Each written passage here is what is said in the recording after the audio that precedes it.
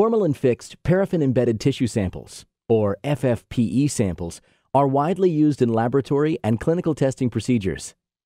The way these tissue samples are preserved, however, causes issues for applications downstream. During fixation, formalin, or formaldehyde, causes covalent bonds to form between nucleic acids, such as DNA and RNA, and proteins or other large molecules. Harsh chemicals can be used to break these bonds so that nucleic acids can be extracted, but these treatments can also fragment nucleic acids into small pieces. Residual formalin from fixation can also inhibit cDNA synthesis and downstream processes, biasing results.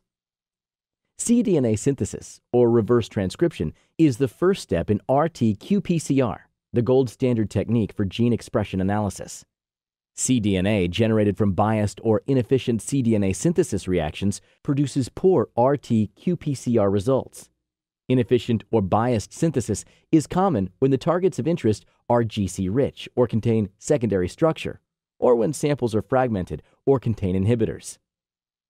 The Reliance Select cDNA synthesis kit is a new, premium cDNA synthesis kit from Bio-Rad.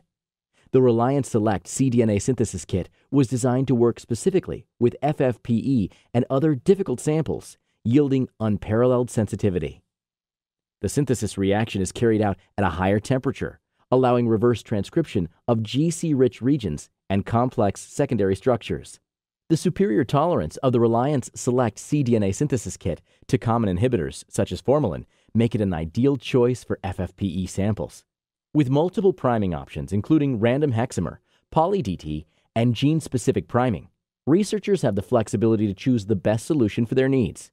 To learn more about how the Reliance Select cDNA synthesis kit from Bio-Rad can help you achieve better results in FFPE samples, visit bio-rad.com/Reliance Select cDNA synthesis today.